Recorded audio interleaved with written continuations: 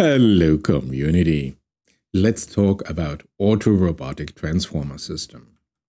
Now, beautiful Sunday afternoon in your city and suddenly something happens. An accident, a catastrophe. Now, the idea is now to employ 20 androids instead of human beings, and those androids have now one task: to help humans. Now, imagine they are here deployed 20 entities and they have now to interact in a city environment with other humans. And we look today at the intelligence distribution between those androids, between those units. Of course, we use vision language model and vision language action models. So we are talking here a combination from LLM, vision language, and robotics. Now you can think that each robot has its own capabilities, but what do you think we start new? Each robot has the same basic programming, the same basic AI system inherently, and now those robots learn. This was here the basis for this publication by Google DeepMind, Auto-Robotic Transformer, the foundation models for a large-scale orchestration of robotic agents. And in this study, Google looked here at the deployment of 20 robots in parallel and how they learn in an environment that has not been predefined. Now, if you enter this area here for the first time, I would recommend here this beautiful scientific summary: Stanford University, Princeton University, UT Austin, NVIDIA, Google DeepMind, TU Berlin, and Shanghai Jiao Tong University from December of 2023. And they give you an excellent overview about foundation models like GPT-4 in robotics. And you see here, for pure robotics, you have the robot policy learning, the language image goal conditioned value learning, a high-level task planning. This will be important for us today. LLM-based code generation, also important, and robot transformer system. And we will focus here on RT2 and its further development in this video. Of course, we have object detection and 3D classification, and semantic segmentation and a 3D scene representation for our robots at an emergency scene. Great. Based on this, let's make it simple. So we are talking about distributed artificial intelligence. This means we have 20 androids that are entering a scene and they should work together as a team. And they have now their own intelligence. Each android has its own intelligence, either as an observer with a multimodal vision language model or as an active model with a multimodal vision language action model, our pure robotic system.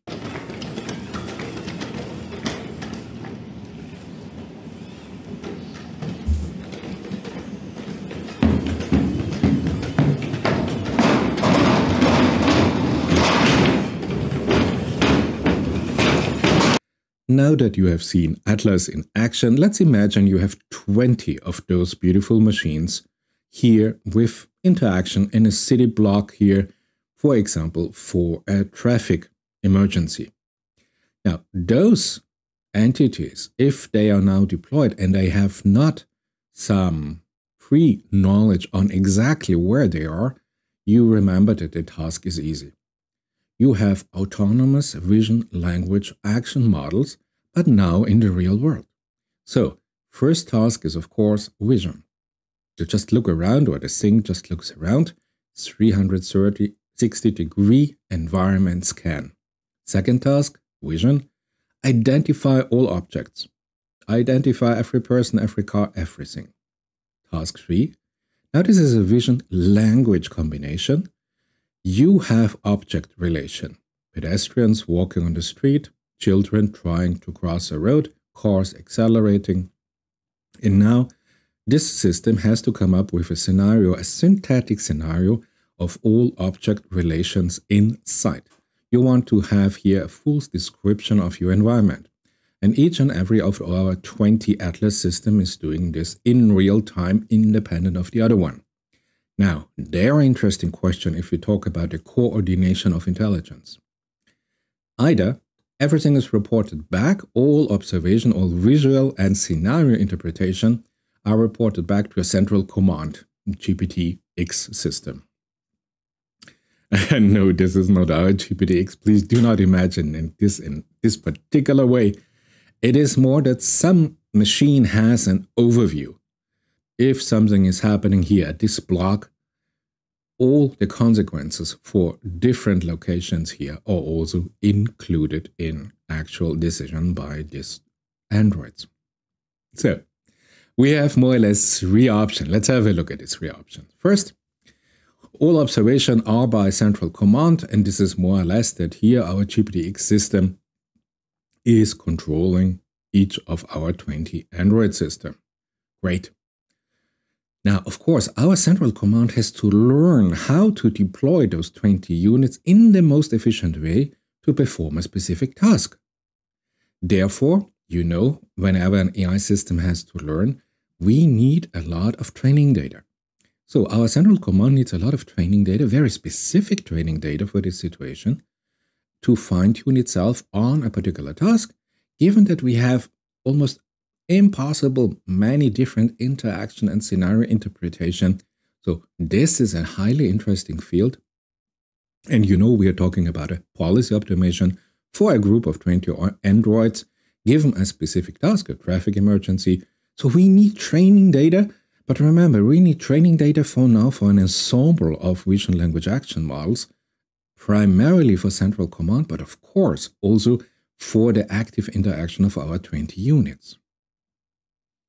Let's look at option B. Option B is a little bit different because now we have an interactive swarm artificial intelligence. You see, we do not just have a central command, but now these units are autonomous and interactive. This means those autonomous androids now develop specific tasks. If they are somewhere in a situation they have not been trained on, and they recognize the situation that they have to perform certain action. If the example with the burning cars, you have now to decide what action to take for each of our 20 units. So you have a kind of a situational awareness to make decision. And you will encounter, or Atlas will encounter, untrained object configuration in its environment. So we are interested in how can we train this? How do we have here a training set for this swarm intelligence, given we have vision language action models? And it's not just that those action models can start to communicate with each other. We want to have a higher form of intelligence of this swarm. Of course, policy optimization for a swarm of 20 androids.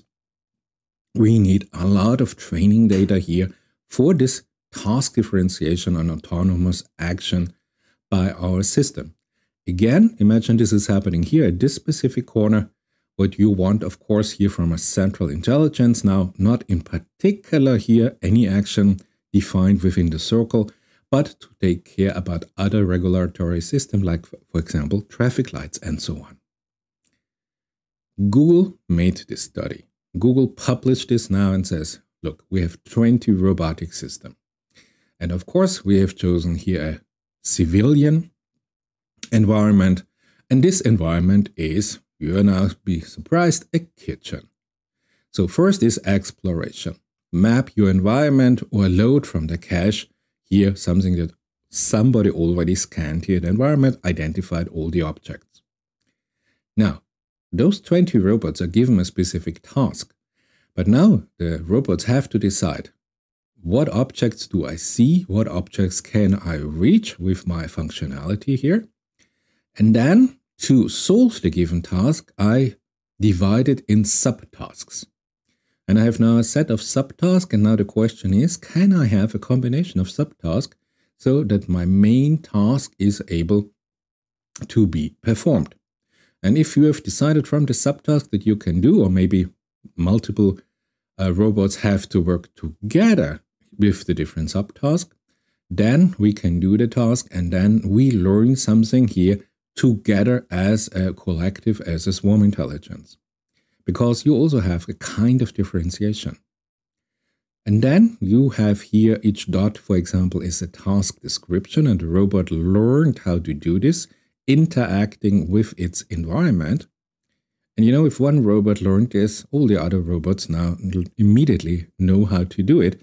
Interesting point is, of course, how we transfer this data, but that's another point. So we have here a complex set of learned tasks. And yes, in a simple T-SNE visualization, we can understand, hey, is this a similar task to this other task? So if it's similar, we group it together in a cluster. And then if you learned one dot of a task here, it is easy to learn all the other tasks in this cluster because you have the same functionalities. Google analyzed this here in particular for this civilian and non-military environment. So for my younger viewers, easy. We have first step, visual exploration. If you put a robot somewhere it has never been before, so we're not talking about production robotic system that just repeat the same action again and again and again. We're talking about autonomous robots that are now released into the wild, into unseen environments. But the robot has to make sense, identifies all the objects, creates a synthetic scene, describes the scene, and then a central intelligence, either the robot itself or the swarm or some other system, generates now a set of potential tasks given the objects inside that the robot can manipulate. Then somebody chooses here a specific task in a sequence that will align with the primary alpha task for the swarm of these robots. And this is what Google DeepMind looked at, how to distribute intelligence, how to learn each and every robot this, and what new methodologies we will encounter in this scenario. Now imagine two scenarios. We have here a non-civilian scenario and a civilian scenario. Let's look at the civilian case first. We record with, 100 cameras, 20 persons living in a flat, 20 persons acting in a kitchen, trying to keep the kitchen clean, prepare food in the kitchen, interacting here in the kitchen. So we have a lot of visual training data. And then the task is simple. We just have to transfer this. So now we take 20 androids that get the same task, live there, keep the kitchen clean, whatever. Now the interesting part of this, and this is why I show you this, is B can learn from the recorded pattern of our group A and develop new pattern or new behavior of its own. So this means you have here a certain level of experience from recorded 20 human persons that the Android system, the swarm intelligence, can start with and optimize itself for its configuration. And now we do not have a one object configuration, but we have a set of 20 androids who work together. And this working together is really the speciality we are looking at. I think this question opens up the box of the Pandora, because finally we ask, hey, should our future artificial combined intelligence swarm system think verbally? So describe everything that all the robots see in verbal commands. Now I see car 1, then I see car 2, now car 3 passes along. Or do we think visually? Because if I, as a human, I stand here and I look here at the traffic pattern, I don't word each element that I see, but I see there's a stream of cars, there's a stream of bikes passing by, and I know what to expect based on my experience. But I do not do a verbal translation to understand what I see, but I have a visual memory. I understand exactly what I can expect and when I can cross this street safely. So, interesting, if you do this now on a robotic swarm intelligence, do you focus on the training of the visual part, or do you think that the verbal part, if we have a central language model as the main unit behind all of this, this is, I think, still an open question. So on what level do we merge those systems? Interesting, also very specific to the task given. Now, Google shows us here in the study that they use here the auto-robotic transformer systems in 3 modes. Now, the first mode is easy, tailor operation. So either a human, let's say somewhere in the military, for each drone you have a human operator that tells the drone exactly what to do, virtual reality, whatever. Or, interesting, we have a scripted pick policy option. So this means for each task, you have here more or less some clear instruction what to do. Now, this code, of course, has been generated by an AI system, but Google found that it is necessary that humans look at this and optimize it further for more possible configuration that you might encounter. But as you can see, we're here. Do a downward motion to the object and lift and then stop. Asynchronous in a loop, so we must continually check where we are in the action sequence and an end. So we have here AI systems that generate here the code for each and every action for us. Of course, then you just say, hey, the robot says, hey, I'm a robot operating in an office environment. You can describe various scenes to me, and I'll describe different manipulation tasks that I can perform here in this office environment. Then the human operator would say, okay, so here are 5 descriptions of the room, and I want that you, I don't know, change the light bulb. So you at first put the chair right next to the table, then you step on the chair, then you step from the chair to the table, and then you are able to reach the light bulb and you change the light bulb. Yes, I know it is an intelligent example. So you give here a description what you want, and you tell the robot here, and the subset of objects that you can use is the chair, the table, and the light bulb. From this training data, the robot tries now to learn autonomously, and those tries that are successful now enter here the learning data set for our intelligence system. Now, of course, don't be boring. Don't place everything already in place, distributed somewhere in the rooms, all the objects. Make it really an interesting task for a robotic system to learn autonomously, and then those learned data will enter the training data set. Or, and this is also started here, RT2. If you are not familiar with RT2, I have a set of videos here on my channel about AI robotics. Intro, POM-E, VIMA, it is the historic development, more or less what happened here, reinforcement learning. But here you have a video about RT2, and I focus here on the publication by DeepMind. Google DeepMind is here really one of the leading institutions from July 2023, and they explain here in detail RT2. So vision, language, action model, the transfer from web knowledge here to a robotic control system.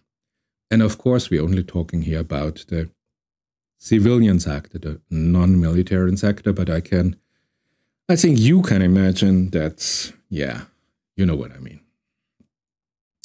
This is an interesting side.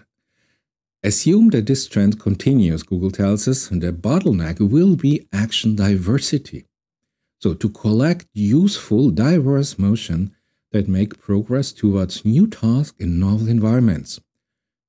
Translated, they need training data. They need a lot of training data for their advanced AI system. So if you now look at what they did in their study, they had 53 robots over 7 months. They collected 77,000 new episodes of autonomous robotic interaction in different environments. So they collect a beautiful training data set. And as they say, they have also training data set now with a peak load of over 20 simultaneously robot interaction, robot learning together as tailor-operated, given a script, or with RT2 algorithm. So you see, this multi-robot deployment now is really something interesting, how to learn, how to tune the intelligence for those systems, for those kind of distributed system. And as you can see here, this is again a two-dimensional T-SNE plot. If every dot here is a task learned during this 77,000 new episode, and you can imagine that here the training data set is extremely valuable for the development of the AI system and the training of the AI system. So you see those global corporations are here, of course, leading here the race to this particular robotic AI evolution. And I guess you can imagine that the military is also heavily involved in this topic. For us, the most important question is, how do we transfer one learned task from one robot to the other robots? So all the tasks are now included in all the different set of tasks for all the robots whenever they encounter a new situation in a foreign environment. Maybe I will do a video on this particular transfer of knowledge, because this is not that suddenly our VLA system communicate with human language, but it is a much denser learning process and a much denser communication process between AI subsystems. But also now Google DeepMind tells us, hey, as we explore further direction, and you can imagine in the civilian and in the non-civilian sector, there might be applications for this. A chief question is how a robot should autonomously act in the world. Whenever you see here on a scientific paper that a corporation is asking, hey, how should a robot live here together with the humans and act autonomously in the world? You know, this is really an interesting question. And luckily, it is up to the global corporation and for the military to decide. And if you remember here, Atlas, I think it was really amazing. And if you remember that this video is 1 year old, this study is already 1 year old, I think AI 2024 will be amazing, because it could be, it is the year where the AI system leave our computer and our monitor screens and step out in the real world. So as you can see, I follow here the recommendation by GPT-4 to end my YouTube video with an emotional trigger for you.